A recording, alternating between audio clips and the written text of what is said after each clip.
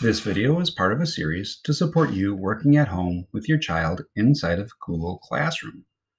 This particular video is about assignments inside of Google Classroom. This is part 1 of assignments.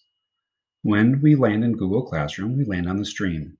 There may be shortcuts to homework assignments in here, but most of our work is going to happen inside of the Classwork tab. We're going to be looking at an assignment. Assignments have an icon of a clipboard with writing on it. I'm going to look at this particular assignment here inside of the writing topic and click on What Have You Learned? The teacher has put in directions to use the Create button and choose a Google Doc to write a paper about what I've learned this week. To actually do the work, I have to click on View Assignment, and the tab will change and it'll give me this field. I can either add or create to complete my assignment. The teacher said use the Create option.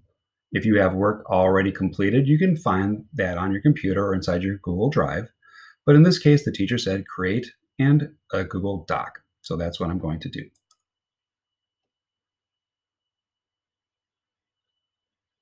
A new window will appear with a Google Doc that is blank.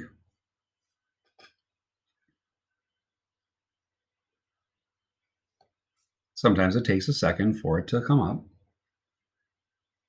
I know that this is my assignment because my name is on top and the topic is up there. So I'm going to type in what I've learned this week. And when I'm all done, I can either click in the Turn In button in the upper right-hand corner, or I can simply close this tab because all of my work is saved automatically. I can close this tab and it takes me back to my assignment.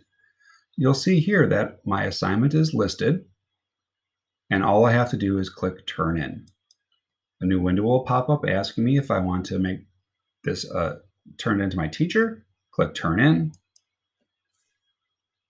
and my assignment is complete. We will have a part 2 of this to show you what to do if the teacher gives you materials to work with.